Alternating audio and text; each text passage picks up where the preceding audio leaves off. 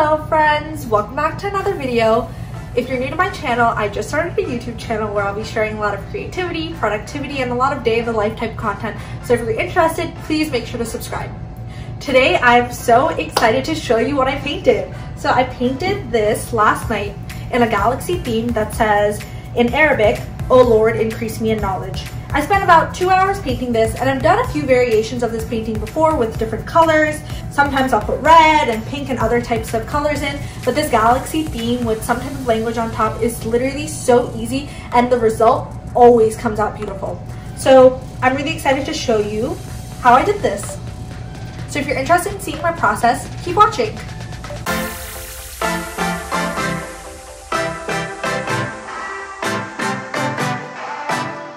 So I started off by painting the base white. Having a nice white base under all of my paintings makes sure that the colors go on completely smoothly, and also they end up so vibrant. I just use this acrylic paint that I got from Michael's, but sometimes I'll do 3 to 4 coats, but this time I only did 1.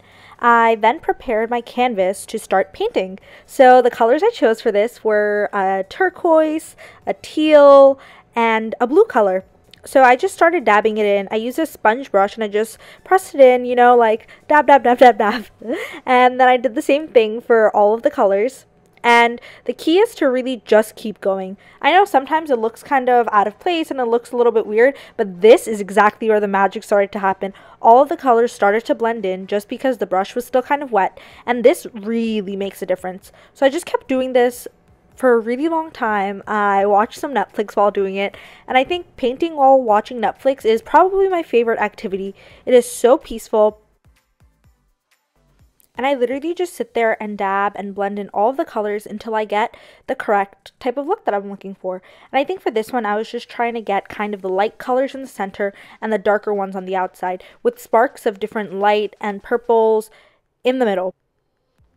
And the reason I really like painting this galaxy is because every time it looks just a little bit different. Sometimes I'll do this with pink, sometimes I'll do this with red, and for this one I added the red in just a smidge in the center. And then what really makes the whole galaxy come together is when you start to add in the black. I add the black around the edges first and kind of just blending it in. And I go around the entire thing in the black and just keep blending it in. Having the sponge be really wet helps all the colors blend together, because the last thing you want is to have all of the colors look separated, and then it won't really look like a galaxy. It'll just look kind of like a blob of different colors, and that is not what we're going for. So I just kind of freehand it, and I think that's what you should do too. It's so nice just to kind of see where it goes, and honestly, it's a little bit scary at first because you think it's not going to look cute, but I promise it'll come together. And then this is the fun part. So for the calligraphy, I did a basic outline in the beginning, and then I just started doing all of the letters. Honestly, this brush I used today was not the correct brush for it. What I would actually suggest is using a chisel tip brush, and you want to find a chisel tip brush that matches the size of your canvas. For more specific Arabic rules and calligraphy rules, I would refer to one of the online resources that you can have. Each letter in Arabic when you're doing calligraphy should match up to the point of your brush. So in my case, I wouldn't say that this is perfect in any means, but I think that you can make do with whatever brush you have. And in the future, you can try to do Arabic in more of a clean and more rule-oriented type of way.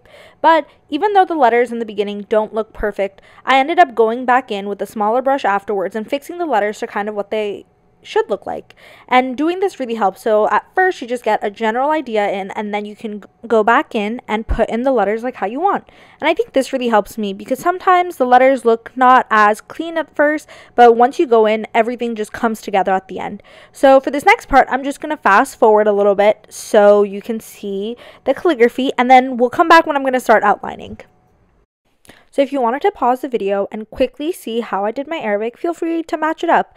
And if you wanted to do any other verse, you can search up online one of the free vectors that a lot of artists have created for anyone to use in their Arabic calligraphy. Oftentimes you'll see these vectors are free for use, but just make sure that if the specific design is created by an artist, you get permission to recreate it for your personal use. But otherwise, just try having fun.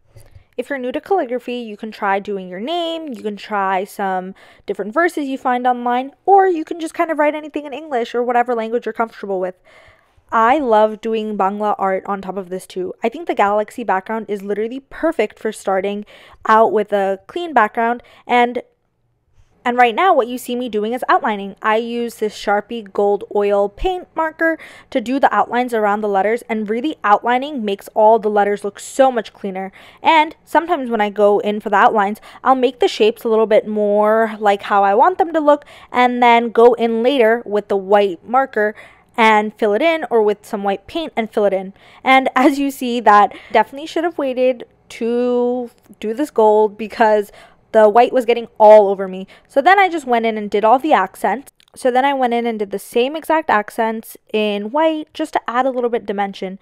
When I do these types of painting, I always like to kind of mix it up with the whites and gold, because I think when you put them all together, that's when it looks the best. And this is exactly what I was talking about before when I said I go back in and clean up some of the letters just so that it looks a little bit nicer at the end. And I think doing this really helps because it makes everything look so smooth and really nice. So then when I finish up doing all of these little last minute fixes, this is what it looks like at the end. And for this one, I was pretty happy with it, but definitely I'm not a professional at all. I'm completely self-taught, but I think it's really easy to keep practicing and get better. And that's my motto. The more I practice, the better I'll get. And the last step of this galaxy is my favorite part, which is adding the little dots in to represent the stars. And I'm telling you, the moment you do this, all of a sudden, everything comes together.